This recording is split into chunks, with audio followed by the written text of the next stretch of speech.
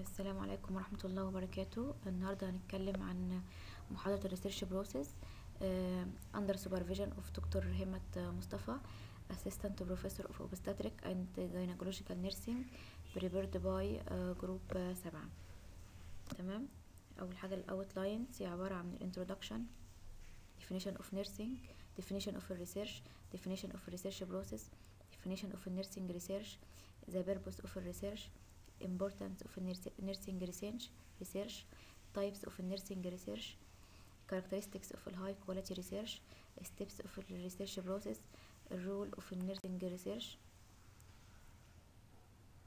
تمام. الانترودكشن أول حاجة research comprises creative and systematic work undertaken into increase the stock of knowledge, including knowledge of humans, culture, society, and the use of this stock of knowledge to devise new application. It is used to establish or confirm facts, reaffirm the result of previous work, solve new or existing problem, support the theories or develop new theories. تمام. الريسيرش comprises creative and systematic work معناها ان الريسيرش بيشمل عملية منظمة وابداع لزيادة المعلومات. هذه المعلومات قد تكون عن البشر والحضارة والمجتمع، واستخدام هذه المعلومات لاستخدام تطبيقات جديدة. هي بتستخدم لتأكيد الحقائق وتأكيد نتائج أعمال سابقة، ولحل مشاكل موجودة أو مشاكل جديدة، وتدعيم النظريات والوصول لنظريات جديدة. Definition of research: it is a systematic process of collecting and analyzing information to increase our understanding of phenomenon under study. تمام. هو تعريف الريسيرش عبارة عن ايه؟ هي عملية منظمة لجمع وتحليل المعلومات لزيادة الفهم ظاهرة تحت الدراسة. Definition of research process عبارة عن process of collecting and gathering data and information by a scientific or logical procedure that aims to solve a particular problem. وعبارة عن عملية لجمع البيانات by a scientific or logical procedure بطرق علمية that aims to الهدف منها حل المشكلة. تمام. وبرضه عبارة عن process of gathering information for the purpose of initiating, modifying, terminating particular investment or group of investments. هي عبارة عن عملية جمع المعلومات الغرض منها إدخال وتغيير الاستثمار أو مجموعة من الاستثمارات أو المشروعات. Definition of nursing research: nursing research includes the breadth and depth of the discipline of nursing and the rehabilitative. وعبارة عن النيرسينج ريسيرش يشمل التوسع والتعمق في نظام التمريض، والذي يشمل المجالات التأهيلية والعلاجية والوقائية في التمريض، ويشمل أيضا تجهيز ممارسي المهنة في مجال التمريض ككل. purpose of research: obtaining knowledge for practical purpose، الحصول على المعلومات المجال العملي. review and produce existing knowledge، مراجعة المعلومات الموجودة. construct and create new procedures and system، إنشاء بروسيجرات جديدة. correct perception، investigate existing situation and problems. provide solution، suggestion and recommendation to the problem، إيجاد الحلول واقتراحات للمشاكل. to solve a problem، to find out what happens، to formulating new theories.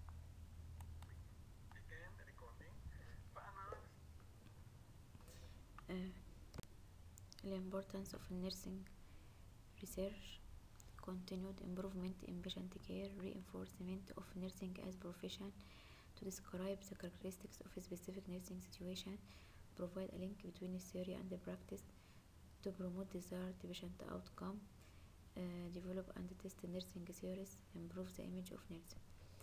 أول حاجة continued improvement in patient care، تحسين مستمر في patient care. تعزيز النيرسينج as profession، describe مواصفات specific nursing situation.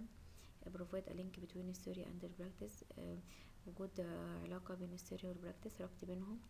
تحسين البيشنت outcome.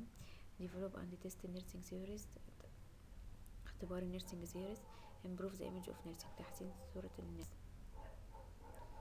تمام. types of research: اول حاجه عندنا basic research او pure research, applied research او practical research, operational research, action research. البيزك ريسيرش او pure research عبارة عن scientific investigation that involves the pursuit of knowledge for sake of knowledge. تمام. البيزك ريسيرش او البيور ريسيرش هو عبارة عن scientific investigation, تحليل علمي للمعلومات من اجل الحصول على المعرفة. هنا بنبحث من اجل الحصول على المعرفة، منستخدمهاش في التطبيق العلمي. تمام. applied research او practical research, knowledge is not the sake, المعلومات مش اجل الحصول على المعلومة ولكن لتطبيقها application of scientific knowledge. ناخذ معلومات عشان نستخدمها في حل المشاكل. الpurpose to solve the problem, to make a decision, to develop a new program, to product method or procedure. operational research aims to discuss and study recurring problem and organization which may involve a study of concentration of the organization. هنا بيهدف إلى مناقشة ودراسة المشاكل المتكررة في المنظمة وتشمل دراسة المنظمة ككل. action research undertaken to address a recurring problem, بالهدف منها ان احنا بندرس المشاكل المتكررة في المنظمة immediately في وقت حدوثها. usually a part of major problem is addressed in this. المشاكل الأساسية بتبقى بتندرج تحتها. characteristics of high quality research. أول حاجة empirical research is based on direct experience أو observation by a researcher. الريسيرش هنا بيبقى is based on direct experience, الخبرة والملاحظة بتاعت الباحث. systematic follows orderly and sequential procedure. control all variable except those that are tested experiment upon are kept constant. employs hypothesis, استخدام النظريات guide the implementation process, بتساعدنا في عملية التحليل. analytical research analyze proven analytical procedure in gathering the data whether historical, descriptive and experimental or case study. الريسيرش هنا بيستخدم تحليل العمليات حقيقية في جمع المعلومات سواء وصفية أو تجارب علمية أو case study. objectivity الموضوعية all findings are logically based on empirical. كل النتائج بتبقى على حسب تجربة وخبرة الباحث. replicability research design and procedure. research design والprocedure ممكن are replicated to enable تتعاد to enable the researcher to arrive to valid and conclusive result, لنتائج ملخصة ومتاحة. critical research exhibit careful and precise judgment, تبقى critical للباحث يصل لحكم دقيق. research process عندنا process 8 steps. أول حاجة identify the problem, reviewing literature, setting research question, objectives and the hypothesis, choosing the study design, deciding on the sample design, collecting data, processing and analyzing data, writing a report. steps 1. أول حاجة identifying the problem, لازم نعرف المشكلة عشان نعرف ايه الخطوات وهنبحث عن ايه بالظبط. تمام. research problem معناها is a perceived difficulty, feeling of discomfort or discrepancy between the common belief and reality, مقارنة أو تفاوت between الاعتقاد السائد والحقيقة. عندنا example اهو، احنا بنعرف المشكلة ليه عشان نعرف ايه اللي عندنا وايه الحقيقة اللي احنا عايزينها. while visiting a rural area, the UNICEF team observed that some village have female school attendance rate as high as 75%, while some have as low as 10%. Although all villages should have a nearly equal rate of attendance, what factors are associated with this discrepancy? We may enumerate several reasons for this. Villages differ in their socio-economic background. In some villages, the Muslim population constitutes a large proportion of the total population. Religion might play a vital role. Schools are far away from some villages. Distance may make this difference because there is more than one answer to the problem. This is considered a research problem and the study can be undertaken to find a solution. رقم 2. reviewing of literature. Review of relevant literature is an integral part of research process. reviewing of literature معناها مراجعة أدبية أو استعراض البيانات أو كده. احنا لازم نشوف البيانات اللي عندنا ونراجعها الأول بعد ما حددنا المشكلة عشان نشوف ايه اللي حصل قبل كده وهنكمل عليه. It enables the researcher to formulate his problem in terms of specific aspects of the general area of his interest that has not been so far researched. Such a review not only provides him exposure to large body of knowledge. الريفيو دي ما بتخليناش ان احنا نحصل على مجموعة كبيرة من البيانات من المعلومات، ولكن بتزودنا بمعلومات to efficiently follow the research process. نكمل الريسيرش process. Step 3 setting research question والobjectives and the hypothesis. After discovering and defining a research problem, researchers should make a formal statement of the problem leading to research objectives. تمام. اول ما بنعرف المشكله وراجعنا البيانات اللي عندنا اللي قبل كده، لازم نحط بقى الهدف اللي احنا هنمشي عليه.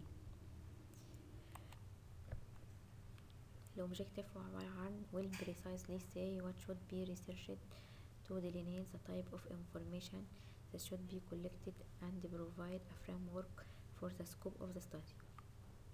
الobjective هنا بيعرفنا what should be researched، احنا هنبحث عن ايه ونوع المعلومات اللي احنا لازم نجمعها، بيدينا الفريم ورك بتاع مفهوم الدراسة.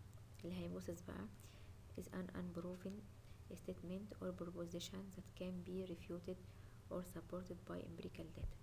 هي عبارة عن حقائق غير مثبتة احنا بندعمها بالامبريكال داتا اللي احنا جمعناه. hypothetical statements assert a possible answer to a research question. Step 4 choosing the study design. Research design is the framework for fulfilling the objectives and answering research question.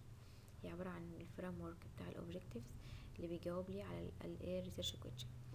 عندنا 4 basic research design لازم الباحث يستخدمها. عندنا السيرفي والاكسبيرمنت والسكندري داتا ستادي والobservational.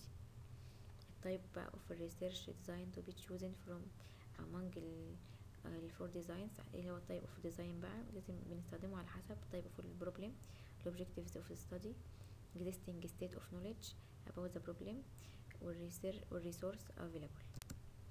تمام. step 5 deciding on the sample design. ازاي بنقرر نوع السامبل اللي هو السامبل ديزاين؟ اول حاجه sampling is an important and separate step in the research process. The basic idea of sampling العينة is that involve any procedure that uses relatively small number of items or proportion.